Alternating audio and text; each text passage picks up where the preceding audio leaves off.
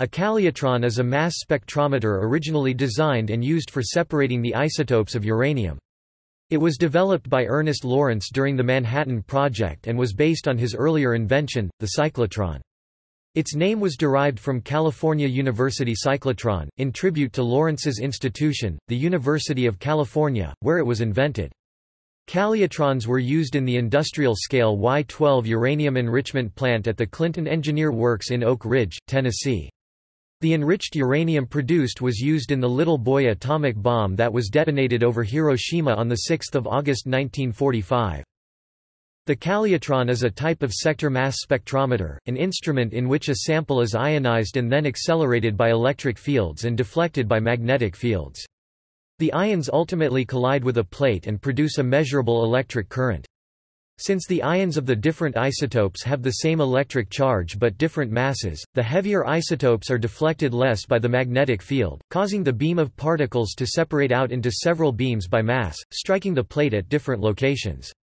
The mass of the ions can be calculated according to the strength of the field and the charge of the ions. During World War II, calutrons were developed to use this principle to obtain substantial quantities of high-purity uranium-235, by taking advantage of the small mass difference between uranium isotopes. Electromagnetic separation for uranium enrichment was abandoned in the post-war period in favor of the more complicated, but more efficient, gaseous diffusion method. Although most of the calutrons of the Manhattan Project were dismantled at the end of the war, some remained in use to produce isotopically enriched samples of naturally occurring elements for military, scientific and medical purposes.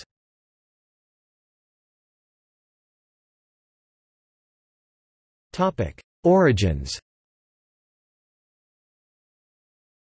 News of the discovery of nuclear fission by German chemists Otto Hahn and Fritz Strassmann in 1938, and its theoretical explanation by Lise Meitner and Otto Frisch, was brought to the United States by Niels Bohr. Based on his liquid drop model of the nucleus, he theorized that it was the uranium-235 isotope and not the more abundant uranium-238 that was primarily responsible for fission with thermal neutrons. To verify this, Alfred O. C. Neer at the University of Minnesota used a mass spectrometer to create a microscopic amount of enriched uranium-235 in April 1940. John R. Dunning, Aristide von Gross and Eugene T. Booth were then able to confirm that Bohr was correct. Leo Szilard and Walter Zinn soon confirmed that more than one neutron was released per fission, which made it almost certain that a nuclear chain reaction could be initiated, and therefore that the development of an atomic bomb was a theoretical possibility. There were fears that a German atomic bomb project would develop one first, especially among scientists who were refugees from Nazi Germany and other fascist countries. At the University of Birmingham in Britain, the Australian physicist Mark Oliphant assigned two refugee physicists—Otto Frisch and Rudolf Peierls—the task of investigating the feasibility of an atomic bomb, ironically because their status as enemy aliens precluded their working on secret projects like radar. Their March 1940 Frisch-Peierls memorandum indicated that the critical mass of uranium-235 was within an order of magnitude of 10 kg, which was small enough to be carried by a bomber of the day. The British MAUD Committee then unanimously recommended pursuing the development of an atomic bomb. Britain had offered to give the United States access to its scientific research, so the Tizard mission's John Cockcroft briefed American scientists on British developments. He discovered that the American project was smaller than the British, and not as far advanced. A disappointed Oliphant flew to the United States to speak to the American scientists. These included Ernest Lawrence at the University of California's Radiation Laboratory in Berkeley. The two men had met before the war, and were friends. Lawrence was sufficiently impressed to commence his own research into uranium.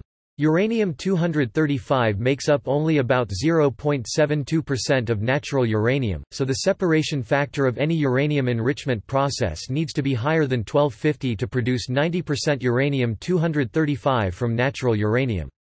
The MAUD Committee had recommended that this be done by a process of gaseous diffusion, but Oliphant had pioneered another technique in 1934, electromagnetic separation.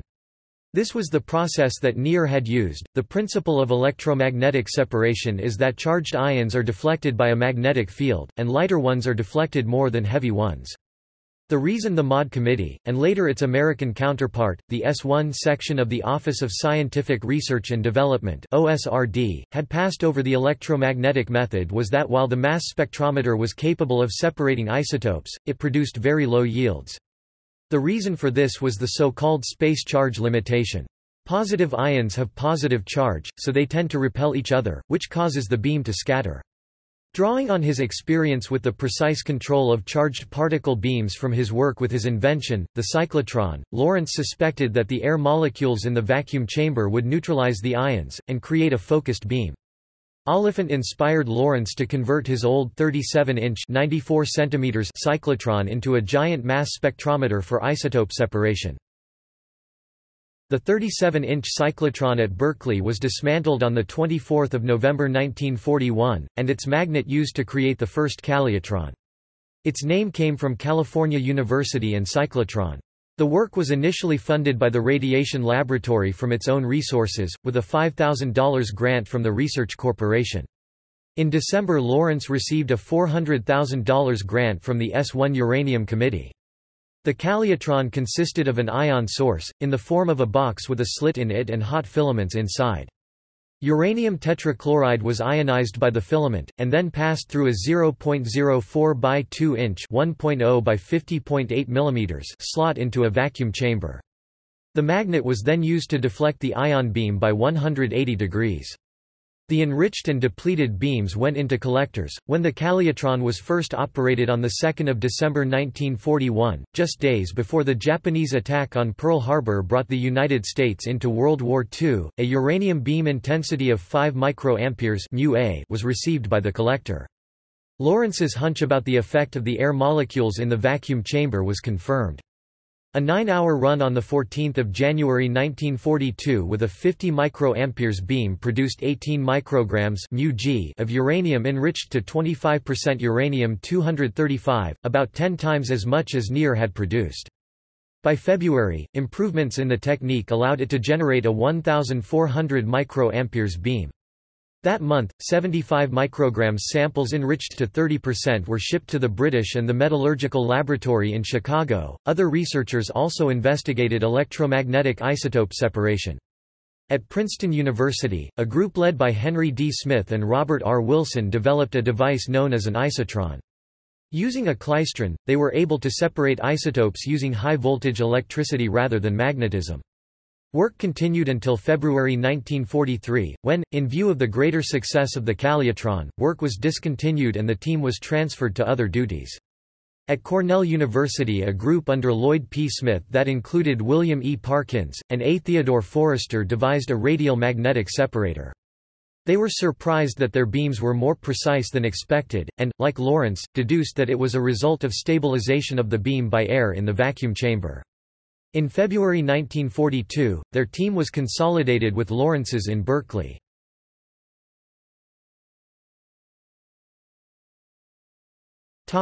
Research. While the process had been demonstrated to work, considerable effort was still required before a prototype could be tested in the field. Lorentz assembled a team of physicists to tackle the problems, including David Bohm, Edward Condon, Donald Cooksey, A. Theodore Forrester, Irving Langmuir, Kenneth Ross Mackenzie, Frank Oppenheimer, J. Robert Oppenheimer, William E. Parkins, Bernard Peters and Joseph Slepian.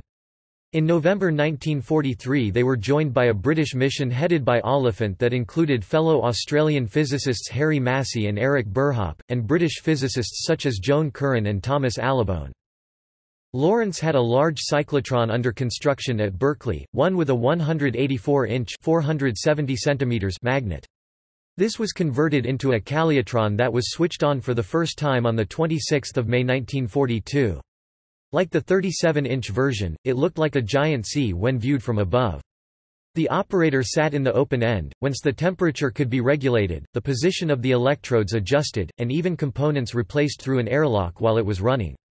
The new, more powerful Calutron was not used to produce enriched uranium, but for experiments with multiple ion sources. This meant having more collectors, but it multiplied the throughput. The problem was that the beams interfered with each other, producing a series of oscillations called hash. An arrangement was devised that minimized the interference, resulting in reasonably good beams being produced. In September 1942, Robert Oppenheimer and Stan Frankel invented the magnetic shim, a device used to adjust the homogeneity of a magnetic field. These were sheets of iron about 3 feet (1 meter) in width that were bolted to the top and bottom of the vacuum tank. The effect of the shims was to slightly increase the magnetic field in such a way as to help focus the ion beam. Work would continue on the shims through 1943.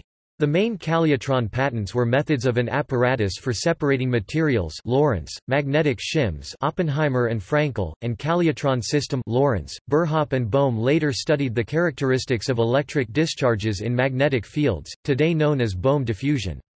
Their papers on the properties of plasmas under magnetic containment would find utilization in the post-war world in research into controlled nuclear fusion. Other technical problems were more mundane but no less important. Although the beams had low intensity, they could, over many hours of operation, still melt the collectors. A water cooling system was therefore added to the collectors and the tank liner. Procedures were developed for cleaning the gunk that condensed inside the vacuum tank. A particular problem was blockage of the slits by crud, which caused the ion beams to lose focus, or stop entirely. The chemists had to find a way of producing quantities of uranium tetrachloride (UCl4) from uranium oxide. Near had used uranium bromide. Initially, they produced it by using hydrogen to reduce uranium trioxide (UO3) to uranium dioxide (UO2), which was then reacted with carbon tetrachloride to produce uranium tetrachloride. Charles A. Krauss proposed a better method for large-scale production that involved reacting the uranium oxide with carbon tetrachloride at high temperature and pressure. This produced uranium pentachloride (UCl5) and phosgene (COCl2). While nowhere near as nasty as the uranium hexafluoride used by the gaseous diffusion process, uranium tetrachloride is hygroscopic, so work with it had to be undertaken in gloveboxes that were kept dry with phosphorus pentoxide P4010. The presence of phosgene, a lethal gas, required that the chemists wore gas masks when handling it. Of the $19.6 million spent on research and development of the electromagnetic process, $18 million (92%) was spent at the Radiation Laboratory in Berkeley, and further work conducted at Brown University, Johns Hopkins University and Purdue University, and by the Tennessee Eastman Corporation. During 1943, the emphasis shifted from research to development, engineering, and the training of workers to operate the production facilities at the Clinton Engineer Works in Oak Ridge, Tennessee. By the middle of 1944, there were nearly 1,200 people working at the radiation laboratory. Design. Much of the great progress on the electromagnetic process can be attributed to Lawrence's leadership style. His audacity, optimism and enthusiasm were contagious. His staff put in long hours, and University of California administrators sliced through red tape despite not knowing what the project was about. Government officials began to view the development of atomic bombs in time to affect the outcome of the war as a genuine possibility. Vannevar Bush, the director of the OSRD, which was overseeing the project, visited Berkeley in February 1942, and found the atmosphere there stimulating and refreshing. On 9 March 1942, he reported to the President, Franklin D. Roosevelt, that it might be possible to produce enough material for a bomb by mid-1943, based on new estimates from Robert Oppenheimer that the critical mass of a sphere of pure uranium-235 was between 2.0 and 2.5 kilograms. The experiments with the 184-inch magnet led to the construction of a prototype Calutron called the XA. It contained a rectangular, 3-coil magnet with a horizontal field in which the Calutron tanks could stand side by side, with 4 vacuum tanks, each with a double source. At the 25 June 1942 meeting of the S1 Executive Committee, which had superseded the S1 Uranium Committee on 19 June, there was a proposal to build the electromagnetic plant at Oak Ridge, where the other Manhattan Project facilities would be located, for reasons of economy and security. Lawrence lodged an objection due to his desire to have the electromagnetic separation plant located much nearer to Berkeley. The Shasta Dam area in California remained under consideration for the electromagnetic plant until September 1942, by which time Lawrence had dropped his objection. The 25 June meeting also designated Stone and Webster as the primary contractor for the design and engineering. The Army assumed responsibility for the Manhattan Project on 17 September 1942, with Brigadier General Leslie R. Groves, Jr., as director, although the Army did not formally take over the contracts with the University of California from the OSRD until 1 May 1943. Major Thomas T. Crenshaw, Jr., became California Area Engineer in August 1942, with Captain Harold A. Fiedler, who soon replaced him, as his assistant. Crenshaw established his office in the Donner Laboratory at the University of California. In September 1942, the S-1 Executive Committee recommended that a 5-tank pilot plant be built along with a 200-tank section of a production plant. Between October 1942 and November 1943, Groves paid monthly visits to the radiation laboratory in Berkeley.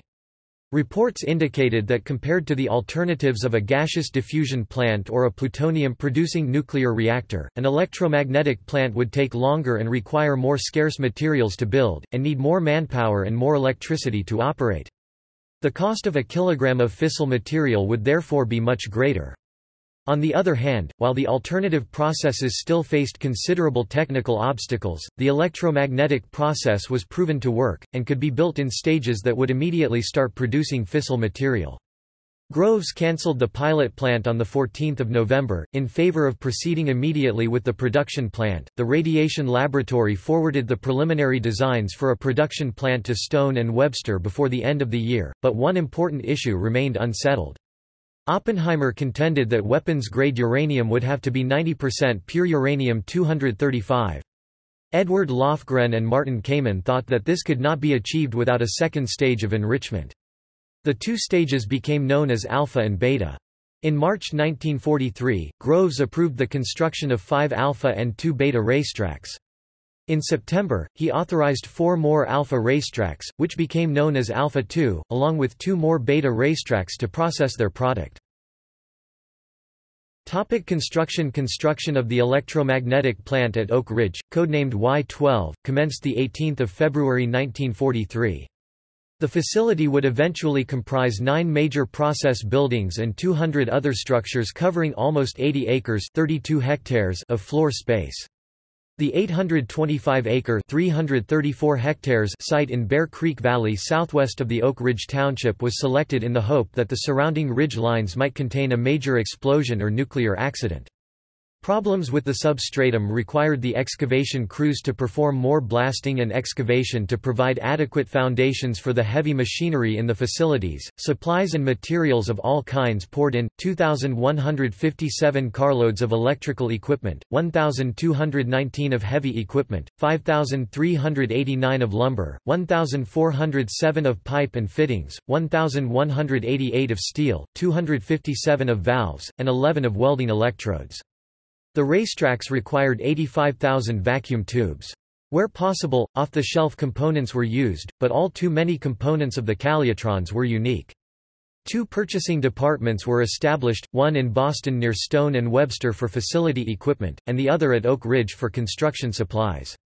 The chief engineer of the Manhattan District, Colonel James C. Marshall, and his deputy, Lieutenant Colonel Kenneth D. Nichols, discovered that the electromagnetic isotope separation process would require 5,000 short tons (4,500 tons) of copper, which was in desperately short supply. However, they realized that silver could be substituted, in an 11:10 ratio. On 3 August 1942, Nichols met with the Under-Secretary of the Treasury, Daniel W. Bell, and asked for the transfer of silver bullion from the West Point Bullion Depository. Nichols later recalled the conversation. He explained the procedure for transferring the silver and asked, "How much do you need?" I replied, 6,000 tons. "How many troy ounces is that?" he asked. In fact, I did not know how to convert tons to troy ounces, and neither did he.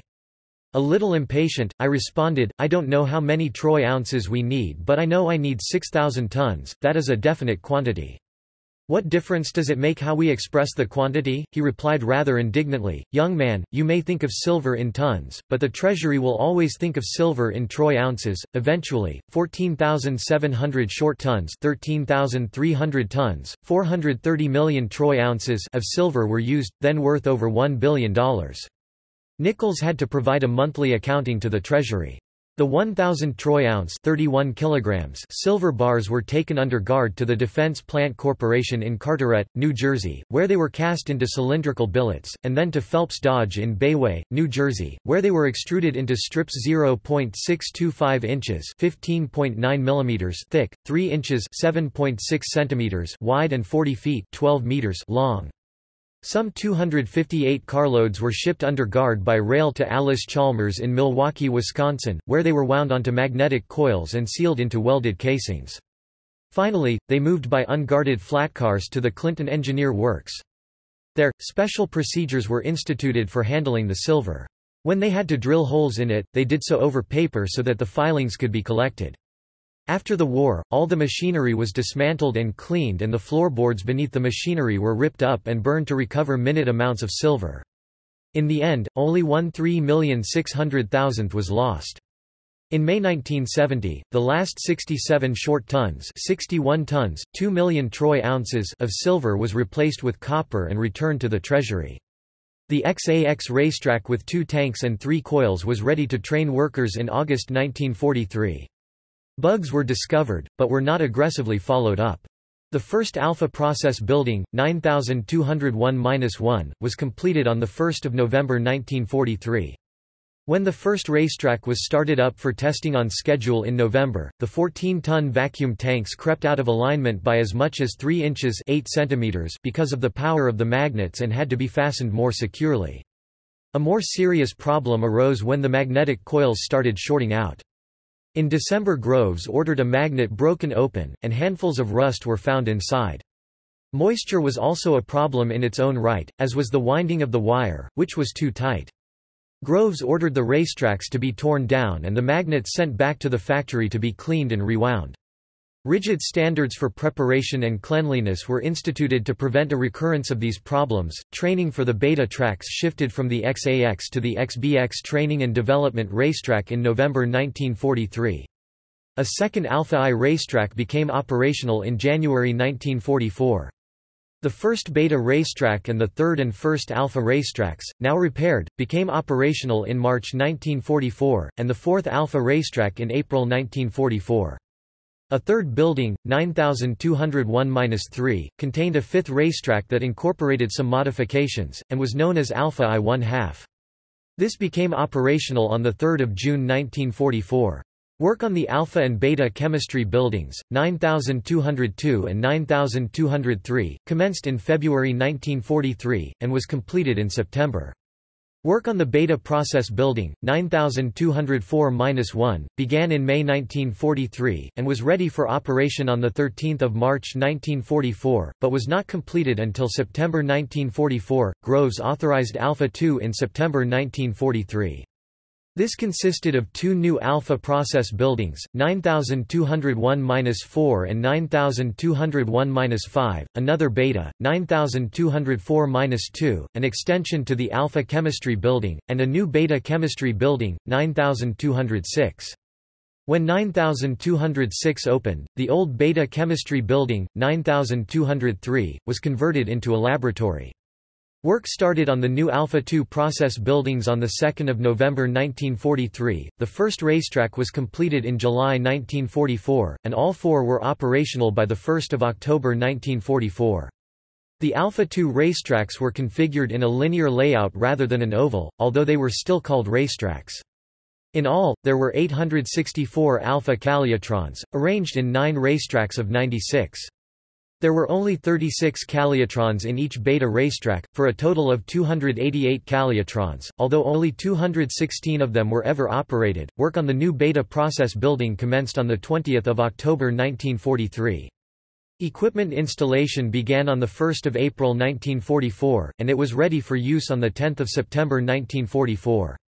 A third Beta process building, 9204-3, was authorized in May 1944 to process the output of the K-25 gaseous diffusion plant. It was completed on 15 May 1945. A fourth Beta process building, 9204-4, was authorized on 2 April 1945 and was completed by 1 December 1945. A new group of alpha chemistry buildings known as the 9207 group was commenced in June 1944, but work was halted in June 1945 before they were completed. Along with these main buildings, there were offices, workshops, warehouses and other structures. There were 2 steam plants for heating, and a power plant for electricity.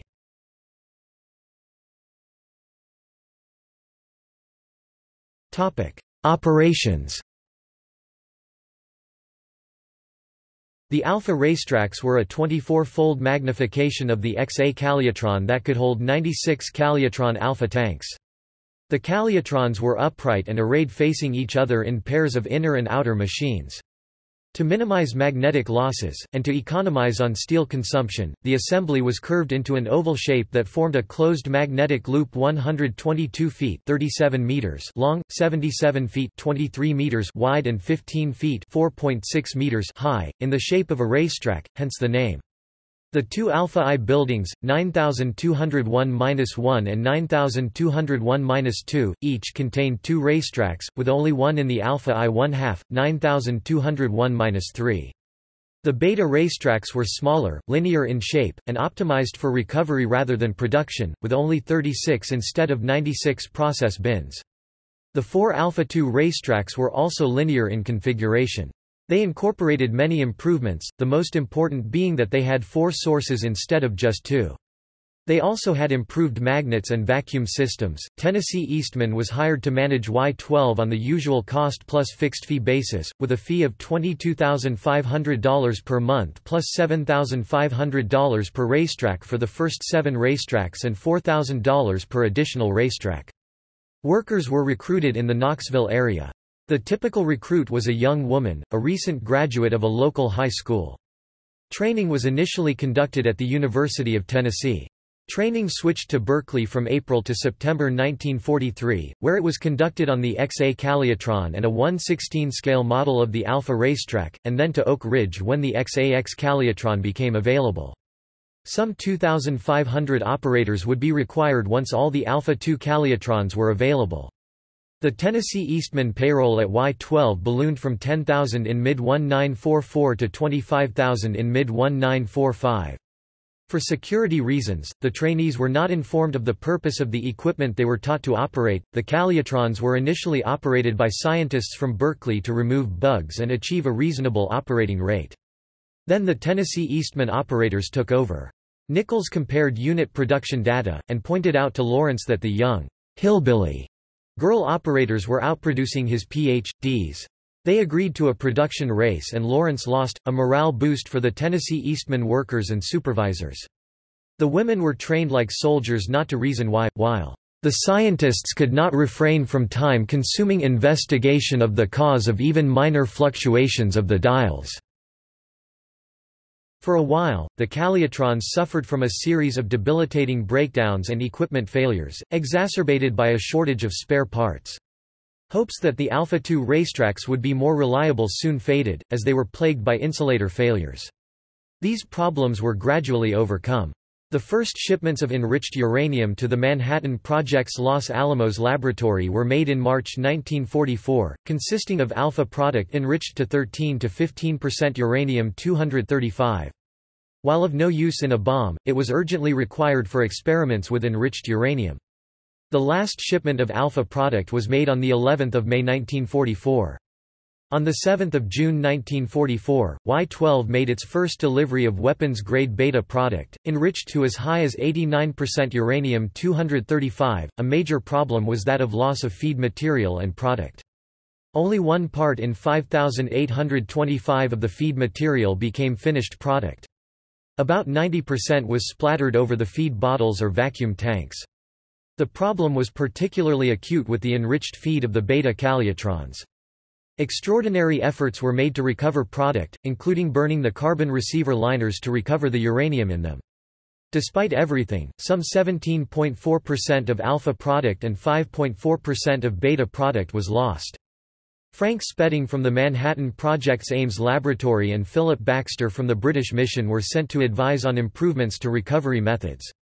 The death of a worker from exposure to phosgene also prompted a search for a safer production process. In February 1945, slightly enriched 1.4% uranium-235 feed material began arriving from the S-50 liquid thermal diffusion plant.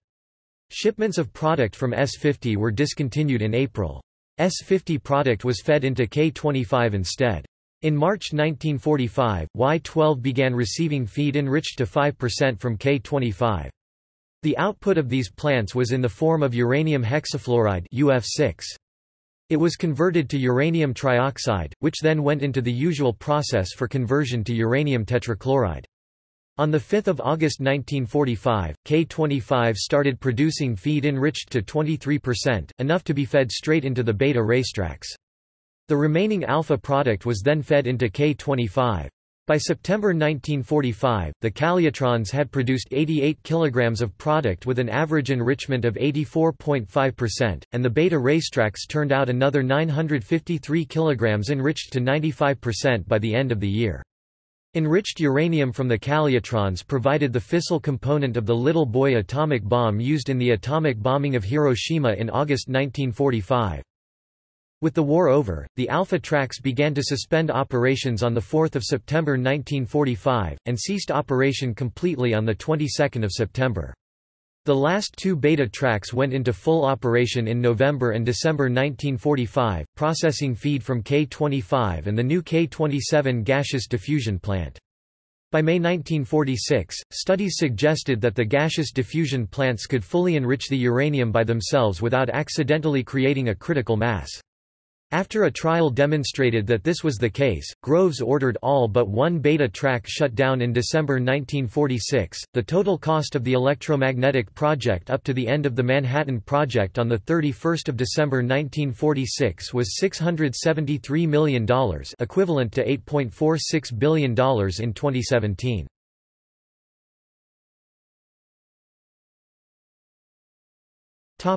Post-war years.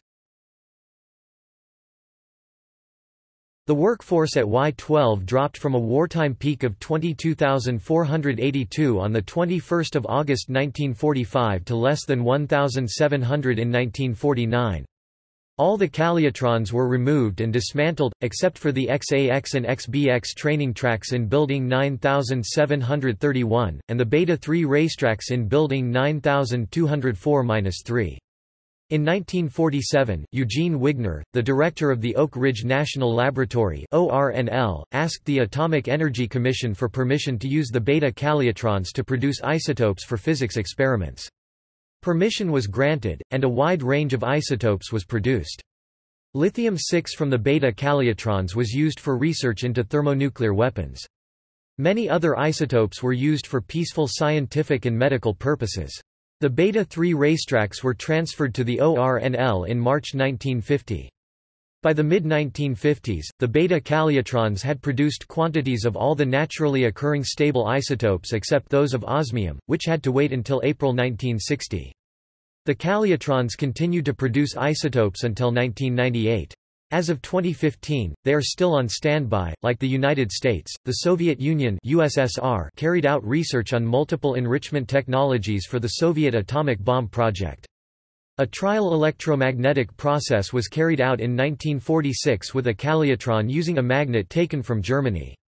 A site was chosen for an electromagnetic plant at SVERDLOVSK-45 in 1946. The pilot plant, known as Plant 418, was completed in 1948.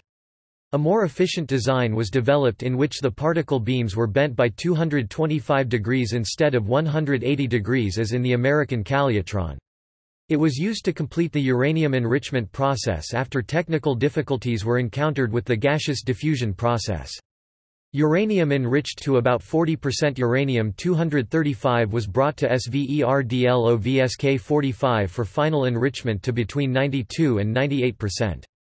After the problems with the gaseous diffusion process were resolved in 1950, it was decided not to proceed with a full-scale electromagnetic plant. As of 2009, it remains operational. In 1969, a research Calutron known as S2 was built at ARZAMAS-16 for high-efficiency separation of isotopes of heavy elements like plutonium. In 1945, the British atomic bomb project built a 180° Calutron, similar in design to an American Beta Calutron, at the Atomic Energy Research Establishment at Harwell, Oxfordshire. Owing to the success of the gaseous diffusion plant at Cappenhurst, electromagnetic separation was not pursued by the United Kingdom, and the Calutron was used to separate isotopes for research. The 180° design was not ideal for this purpose, so Harwell built a 90° Calutron, Hermes, the heavy elements and radioactive material electromagnetic separator. It was inspired by Francis Sidoni and Paris separators at the Laboratoire René Bernas of the University of Paris Aix-en-Orsay, and Parsifal at the Military Research Laboratory of the Commissariat à l'énergie atomique et aux énergies alternatives in Bruyères-le-Châtel. Israel, Japan and France also built some research Calutrons, including the Solis and Mira separators at the Sorek Nuclear Research Center. There is also CERN's isotope separator online detector Isolde, which was built in 1967. 4 research and production Calutrons were built at the China Institute of Atomic Energy in Beijing of identical design to those of the USSR in the early 1960s. A Calutron at the Saha Institute of Nuclear Physics at Bidhan Nagar in India was used to produce plutonium for India's first nuclear test on 18 May 1974. After the 1990–91 Gulf War, UNSCOM determined that Iraq had been pursuing a Calutron program to enrich uranium. Iraq chose to develop the electromagnetic process over more modern, economic, and efficient methods of enrichment because Calutrons were easier to build, with fewer technical challenges, and the components required to build them were not subject to export controls. At the time the program was discovered, Iraq was estimated to be 2 or 3 years away from producing enough material for nuclear weapons. The program was destroyed in the Gulf War. Consequently, the Nuclear Suppliers Group added the electromagnetic separation equipment to its guidelines for transfers of nuclear-related dual-use equipment, material and technology. Notes